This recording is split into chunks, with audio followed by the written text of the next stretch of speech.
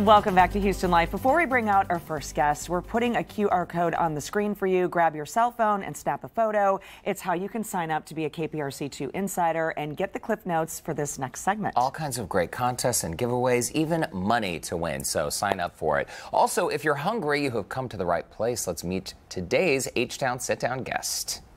He travels Texas looking for family restaurants, unique dining locations, and over-the-top dishes that have locals coming back meal after meal. From all-you-can-eat barbecue to the state's best burgers, David Elder has got an inside look at the local eats you've got to try.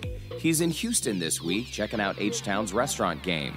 Please welcome the host of Texas Eats, David Elder.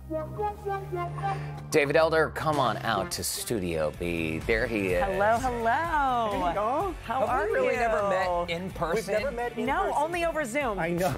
Lovely to see you in person. That was like the scary Zoom time of the world where Right. like everything was Zoom. And Well, I'm so glad to be here in person, though. We are so glad to have you, and this is such a natural fit for you. I mean, I feel like your story kind of evolves with you kind of growing up in the kitchen, right? It does. So my mom, she taught me how to cook when I was little, and I just fell in love with it. And then my first job in high school was in the kitchen. I was a busboy. So like everything has been somehow wrapped around a kitchen, cooking food, something along those lines. And you turned your passion into a career, which is super cool. You're from New Braunfels originally. So yes, I went to high school out there. I'm from California, and then I went to high school in New Braunfels. And then I like discovered San Antonio later in life. I didn't even know it existed or like who was there or what's going on, but I went to college there, and then food just kind of followed me. I was a server, I was in back of house, front of house. It was like always something I've done.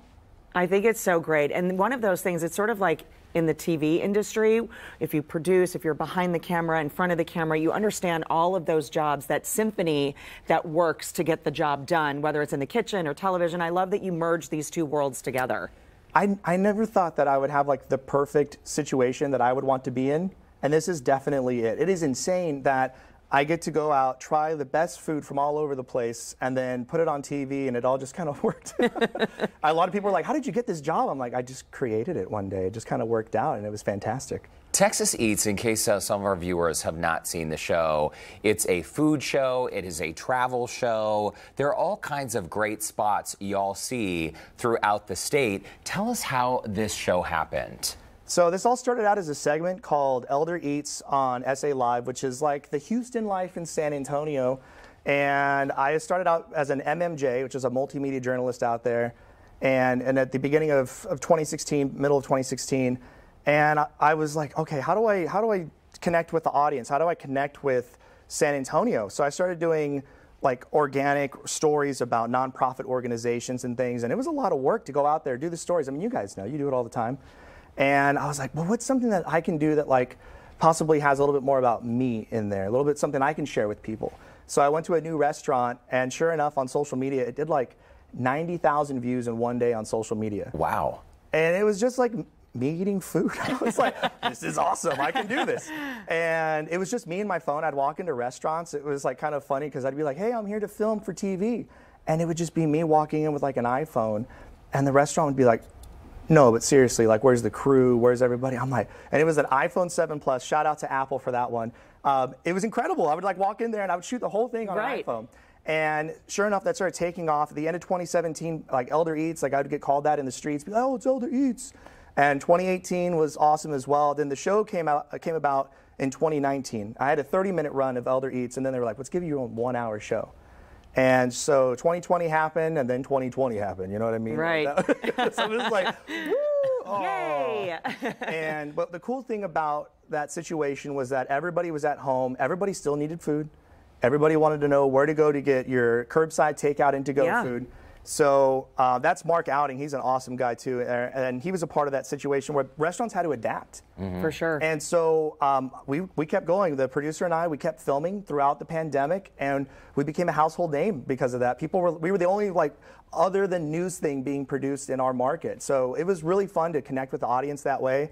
And now, starting at the beginning of 2022, you know, the show has just been doing great, and we get to be in Houston now, which is just fantastic. It is so great. Y'all need to follow David because you'll be able to see everything that he does on social media, where he is. And the reason why you're here today is because you're doing all of these Houston spots. So Galveston Bagel Company, Twisted Grilled Cheese, one of my favorites. Another one, Blood Brothers, Noodle Master. The list goes on and on and on. So, but you got to follow him to figure out where he's going. But you're not leaving just yet. I'm not leaving. Yeah. I got a little surprise for you guys. Okay, we cannot wait for this. When we come back, David will show us an easy scallop recipe. Did I just blow the surprise?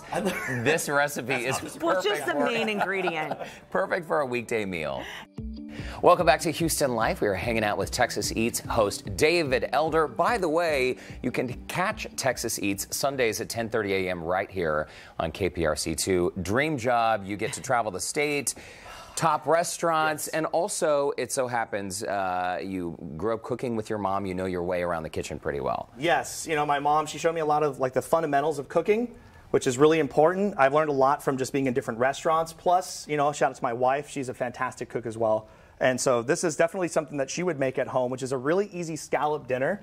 And it's a little bit of jasmine rice, cilantro lime in there, broccolini, and then pan-seared scallops, which we have a really hot pan right now. And then I'm going to get those things going, but I want to show you guys this real quick. This is the rice. Ooh, look at that. Ready. It's ready to rock and roll. Oh, I love that. You know how many times I've messed up the rice part of it? Hey, before we get to cooking, we want to start off with the... Yes, is this our surprise? Yeah, that's one of the surprises, yes. Derek, please. This is a La Crema Sauvignon Blanc, which will go really nicely. It's crisp, slightly buttery, a little bit of citrus flavor on there as well, and it's going to pair really nicely with this dish because it's a light dish. Yeah. You can eat a lot of it, though, so that's kind of the dangerous part. It's so perfect for this hot heat, too. Yes. It's a beautiful color on the wine. Okay, so we're going to do the scallops. Yes. What do we have in the pan right now? So right now, we have a little remnants because I did cook some earlier. So what is in here right now is a little dollop of butter. Now, this is the secret. Okay. Okay. That's this here. I'm going to hold this Yes. up. Now, this is something you could find at H-E-B. This is a butter dollop, and it has garlic and Parmesan cheese inside of it. Okay, that Already just ready sounds to like go. a Ready to dream. go. It's already ready already. And so it's in the seafood section, but don't let it fool you. Put it on the broccolini, put it in your rice, put it on a steak, put it in your bowl of cereal. It doesn't matter. Cereal? It's going to be... Okay. But I'm going to get these here jumbo sea scallops. I've already rinsed these off so that way Okay. there's no sand in them.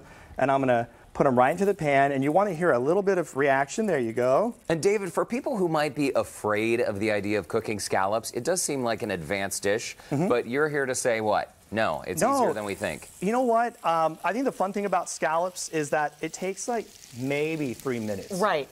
You're just looking for that hard crust sear on both sides. Okay. And then we have some of this butter, and then you want to just kind of baste it in that butter. And that's the trick. That's how you're going to get that full flavor. And see how beautiful they finish off like that? For sure. I love the color. That's so the butter. you really want to take the spoon and just start dripping it on the top. And so right now, we're building the crust on here. But this right now, we're going to put the rice on a plate. Okay. Because, Courtney, you're going to help us out. You're going to be sous chef. Okay. And you're going to kind of finish off the plate here, okay? No pressure. It doesn't have to look like the other one, but we're going to try to go for it. The rice looks delicious. Are there looks tomatoes beautiful. in there as well? Is No, that so what I'm actually, seeing? so it's bell pepper. Oh. And then we have it right here. So it's jasmine rice, a little bit of Malden flaky sea salt. If you're not using it, switch to it. It's the best. fantastic. Yes. Chicken broth.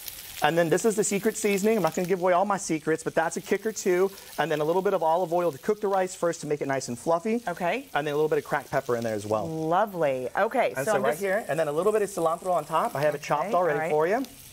What do you think? That looks good? fantastic. And actually, Derek, here's a little lime for you. Go ahead and lime the rice for us. Okay. right. Thank you, sir. I love that you give me the most basic, easy job, David. Hey, listen, screw top wine, squeezing limes. I can open wine and I can squeeze a lime. You're Yes. too pretty That's for a about full it. screw. And now what I'm going to do here is I'm going to flip these right now because we're going to have a really nice crust on there. You see that? I love it.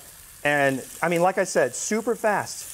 You want to, the trick to these, a searing, like a really screaming hot pan. That's Okay. really what you want. I like that you're using the cast iron. Yes. That is something that a lot of people don't really utilize. I think they're afraid of like the seasoning process, which sounds intimidating. It just means you oil it and get it hot. Really, that's Okay. all it means. Can you put another one on there? Yes. All right. I like the rule of 3. If you can see like 3 on there, a little 3 on the side. Okay. And then beautiful I that would is. like, Derek and Courtney, I'd like you guys to grab one of each of these squirt bottles. That is a hoisin sauce, which is kind of like an Asian barbecue sauce. Okay. And you're going to give us just a straight line across right there.